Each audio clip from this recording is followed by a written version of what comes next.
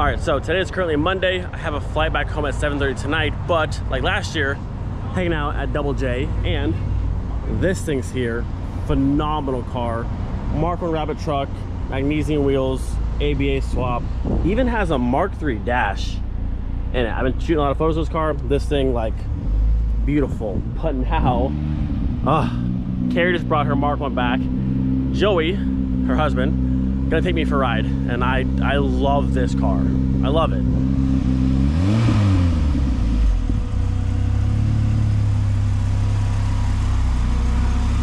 Absolute beauty.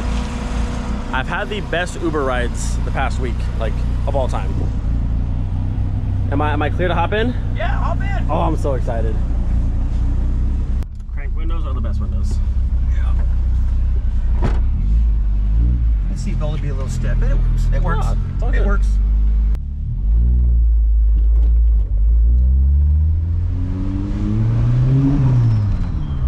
Oh, I hear that whistle you're talking about. No, that's an eagle. Yeah. It's a baby eagle. That's freedom.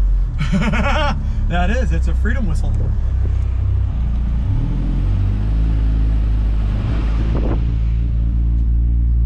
The car ride's really smooth though. Like, there's no clunks over these bumps. Easy driving car. It's a very easy driving car.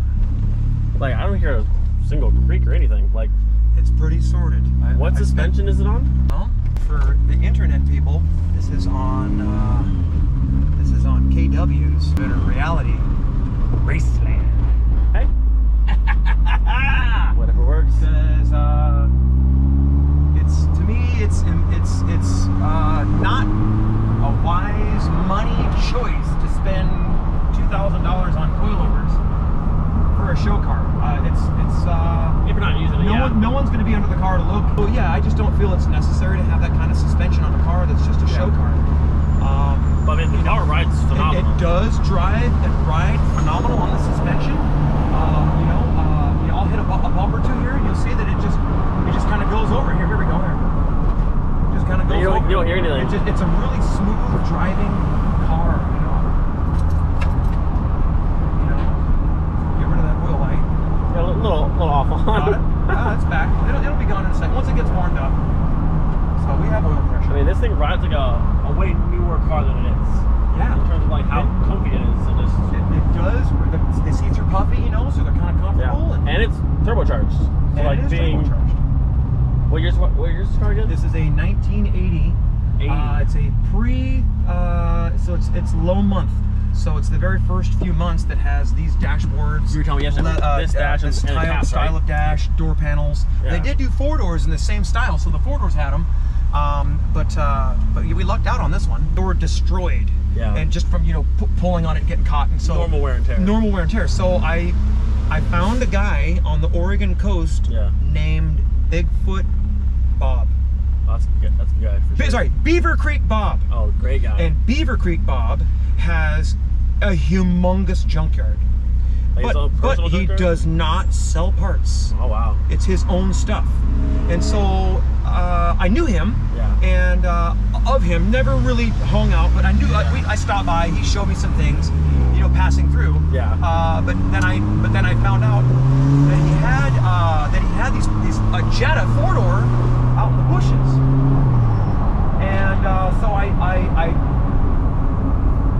met his son. His son is the marketing manager for Tillamook Cheddar. Oh. And the Tillamook Cheddar company, the media company, bought all these little mini buses, these miniature, like cut in half, two real small air-cooled buses, okay? And those travel around the U.S. So he's in charge of that. So his father is Beaver Creek Bob. Wow. And so I met his son, and he's like, I'll get you those parts, no problem. So, so long story short is he says, well, what do you want to pay for them? And I'm like, well, I mean, whatever, whatever you think you need for them. Yeah. And he says, well, the car's in blackberry vines. So I'm going to have to cut up my way in, put a chain on it, drag it out. And I'm like, what, $10 a piece for as many as you can get out of that car? He says, I'll do it for 10 bucks a piece. And I'm like, okay. So I bought 10 clips. Nice. And because it's 4 across here and 4 across there, and I have extras in case they break. These top ones, yeah. Yeah, and so I got those, and then I bought bought the Euro front end from Thomas Henson. And Thomas Henson is in the Netherlands, I think, or something. Yeah. And he runs him and his wife run a pet cemetery. So yesterday with the front end all brand new. Right. So he set me up with the front end. So I got a whole new front end for $550. He's a specialist for Mark I Jettas. And then I ended up finding brand new taillights. Very hard to find Jetta taillights. Very hard to find Jetta taillights. Anything Jetta is just less of. Yeah, it really is. They love the Dolphin Shine. That's the Star Child. Yeah. Whereas the Jetta's like, it's kind of there. You know, let's see, what else? I found a guy here in Portland that had another complete set, dashboard, door panels, and everything for a two-door. I bought that for backups, and I picked the best out of them. So this car has the best of those pieces. I mean, the interior is fantastic. I mean, it's not terrible, but it's also not perfect. So I mean, from 1980. for a 1980 with 243,000 miles on it, it's not bad. Yeah. And then just like that, how this car rides right now, being 1980 and boosted, it rides like comfy, normal daily driver. It does. So you know, we got a scramble button down here. The boost gate, yeah. So we can go to stage 2 here. That's turned off. We can turn on stage 2 here. Where's it at here? There it is, stage 2. So how much boost is that now? Oh, I don't know. Let's see. About 9. It's about 9 psi. Nothing crazy. It's nothing crazy. It's fun though. It's fun. That's awesome. Yeah. This thing rides so good. Little pops and bangs. Back pops, you know, those are Well, it's quintessential. authentic pops and bangs. Those are authentic. It's not a little burble tune. That's right. Cracking away. This thing's awesome. Yeah, it's just fun. This is just a fun little car. I bought these mirrors. The chrome ones? These brand new chrome mirrors. And these door handles from the guy, and the interior window cranks, that is. Yeah. The mirrors, and then I bought a set of outside door handles. Not put them on yet, but the mirrors and the door handle, or the window cranks on the inside. I found out later on that the mirrors are like $1,000 from this guy. Wow. And the door handles are like $800 for the set. And I was like, what? That's crazy. That's crazy. It's not worth it. But I guess that's what people pay for them. So.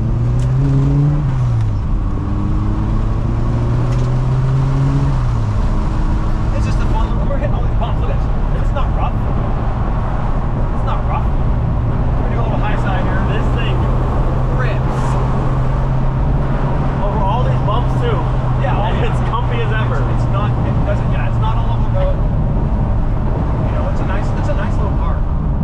Oh, it's a great car. I put 10 ones on the front, so she's got powder coated, fresh. You know, Scirocco's 16 valve brakes on the front. Yeah. And you know, let's see. Oh, I didn't show you the down. It's a custom downpipe I had my buddy make. Absolute Power Components. He made a TIG welded stainless steel downpipe with an integrated wastegate tube.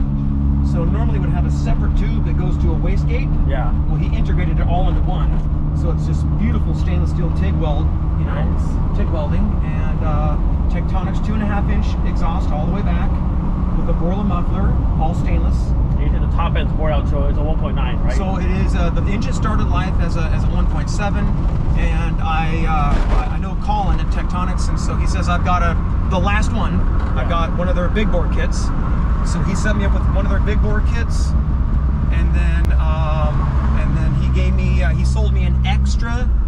One of the hardest things to find for the big bore kit was the Felpro big bore head gasket. So they only made like 100 of those gaskets to make it actually seal properly. To make it seal properly with the big bore. So I bought an extra gasket. So I have an extra Felpro gasket, and then the cylinder head. So I wanted to keep it OEM as possible looking, but I wanted big valves. And so the trick is that it is to convert it from it's still mechanical lifter, but the thing is that we used hydraulic Audi 5000 intake valves that are 3-groove valve keepers, and then we converted it to mechanical. So it has OEM big valves. I see.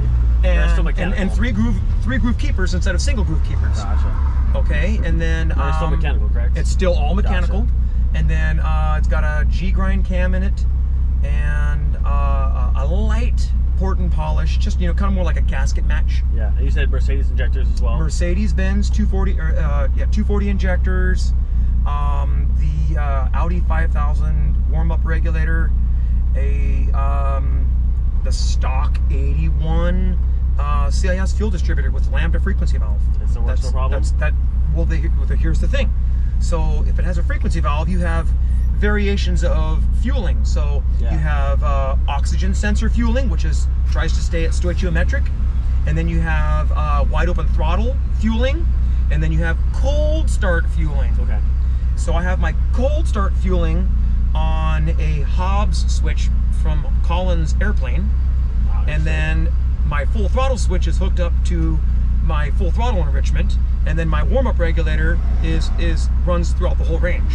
And so so it works. It just works. I mean, there is a limit to the power you can make with it, clearly. I mean, I'm going to say probably maybe 14 psi, and then I'm probably have to upgrade the fuel pump. You know, go with like a Walbro inline or something that's bigger, right?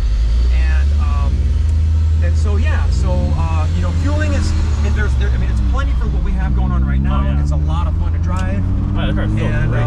you know, it's just fun to drive, easy to drive. It's the wife car. Yeah, this car, it cruises and it rips. It rips for what it is. Yeah. You said this car makes like what, 100 like 120 maybe. Give or take? Yeah, give or take 5 or 6, you know, maybe. And honestly, it feels like the perfect amount. You know, I mean, we always want more. Of course. We always want more, but like it's the perfect amount for like you know, for just, you know, just having fun in your car. And you can feel it pull. You can feel it pull. You got 9 psi and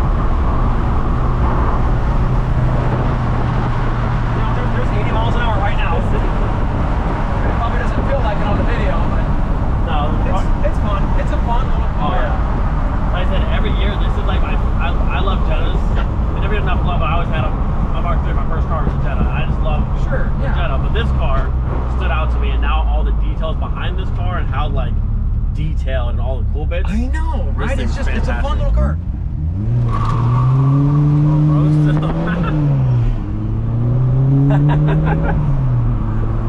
Smell that rubber? Those are like 8-year-old Yokohamas. They grip pretty well still. Yeah, they're not too noisy, but you know. Yeah, just a fun little car to drive. Old steering wheel, you know, just big and bulky, you know. It's fun to drive. Absolutely. It's an appreciation for the way that the cars were designed for, era correct in that time. So like, if you want to know how squishy and wallery these things are in this condition, you know, build one that's era correct, and it'd be like, okay, yeah. Great little go. Cruises at 65, no problem. Yeah. You know.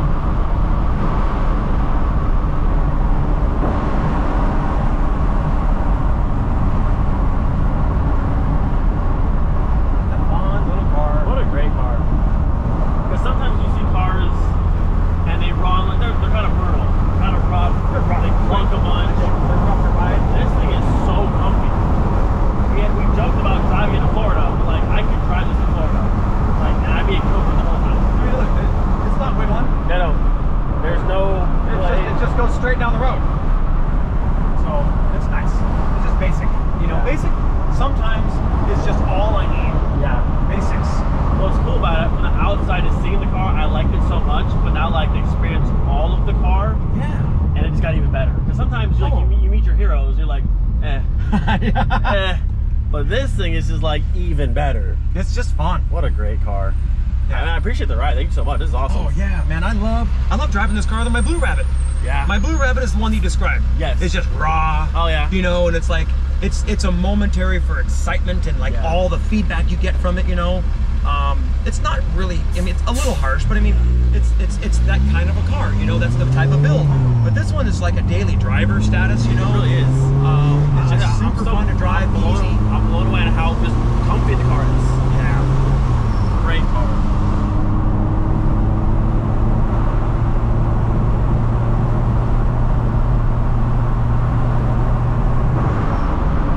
And I love the bald eagle screech.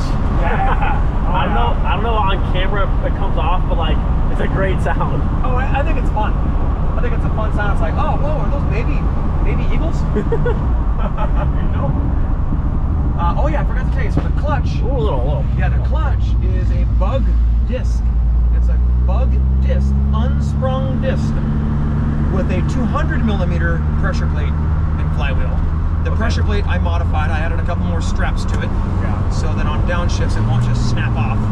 So is this factory, what, 5-speed or 4-speed? Factory 5-speed. Okay. With the Pelican. So a Pelican diff. Pelican diff. Okay. Yep. Nice. Yep. And it's just, you know, the standard tall ratio. You know, it's you know, it's not like a sport GTI gearing or anything. You know, it's long-winded. But it feels good. Which is kind of nice for, you know, for a turbo. You know, you can kind of run those gears out a little bit longer. It feels good for what it is. And if you wanted to like just daily on the highway, you're not at 5,000 RPM, trying to go 80 miles an hour. This car is fantastic. I'm so glad I'm running this car. I was saying, like, I said this is my Uber for today. Oh yeah. I've had fantastic Ubers the past 2 weeks. I got Brian's car, can ride in this thing. I've had great cars to ride in. Trying to get it to pop. Yeah, I heard the one with that nice loud. There's a good one. But they're nice authentic pop, which is cool. Oh yeah. Versus just like let out the gas and it pops for 8 minutes straight on diesel. Yeah, no, we don't like that. No. Just the natural ones that happen. But yeah, I mean, so even at idle, it's just smooth the whole time. Colin and I tuned it together. So it's just basic. Like I said, everything just works. Yeah. So wait, does this bottom end have 240,000 miles on it? No, just the car. Okay. So the whole engine got gone through. Oh, engine and trans were gone through. I wasn't sure if you just did the top end. Okay, I see. Yeah, engine and trans were gone through, and you know, added all the European oil cooler. Yeah. You know, the turbo kit and So such. about how many miles you guys have on this fresh setup, the current setup? With the way it is right now, I would say probably approaching 5,000 miles. And any issue since the? So yeah, so the oil pressure sending units, I got some dirt in there or something, so it wants to. Yeah. Either it gets you know, it gives a false reading of low oil pressure. Okay. But I have a mechanical gauge, so it's. Yeah, we can see. I know that it's got oil pressure. We have pressure. But it also has a high oil pressure warning. So like at 2,000 RPMs, it wants to check oil pressure. Okay. And if it's not at a certain amount, I might have the wrong switches in there. But for the settings, you know, of where they need to be. But when I know it has oil pressure, and I know it you know, it doesn't have any problems with This that. thing handles bumps like a stock car. It's great. Again, thank you for the ride. I appreciate it. Oh, Carrie actually went home and picked us up, so I get to see it some more. And he's like, "You want to go for a ride?" And I was like, "Yes, I do right now." Absolutely. What a fantastic car. Good times. Good times. Yeah, thank you so much, man. I appreciate it. This thing is an amazing car. No problem. My pleasure. Things if you want. You know, I mean, there's. Yeah.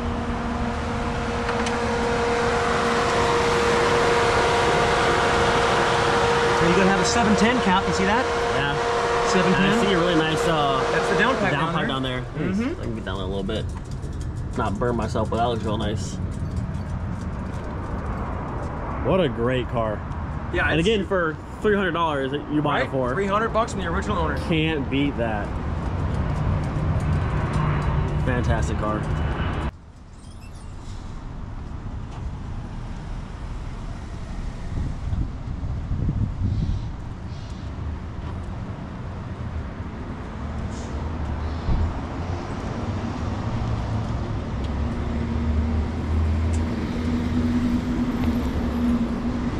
Absolutely phenomenal car. Like I said, I saw this car last year. I didn't know all the details about it, and then this year I learned all the cool details about it. But then to ride in the car on top of everything else, this car is just fantastic.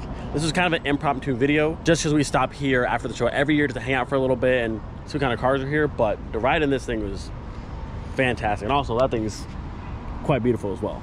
But like, Mark 1 Jetta Coupe, period correct, rides like a dream, rips. So sick. I don't know what else will be in this video, but hopefully you enjoyed that. I'm probably gonna leave everything in because Joy's a great dude, and as to hear him talk, the excitement he has about this car, it's cool to listen to and a lot of knowledge I didn't know. So I'll probably leave all that in because honestly it was super enjoyable for me. So hopefully you guys enjoyed it as well, learn something new, and just appreciate what this car is. I mean, like, this thing is beautiful, beautiful.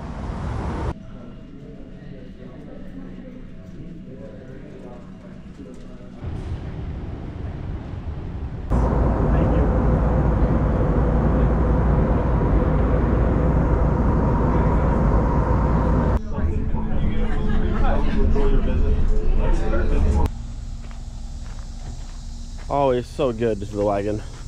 Okay, we are officially back home. It's Tuesday afternoon, about 3 p.m.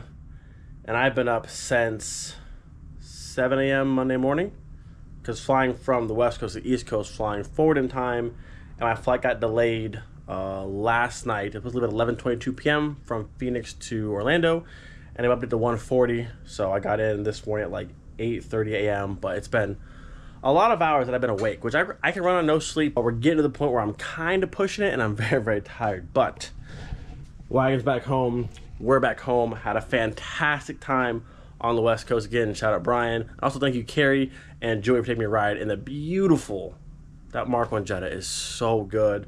Rides perfect, right amount of power, just absolutely amazing car.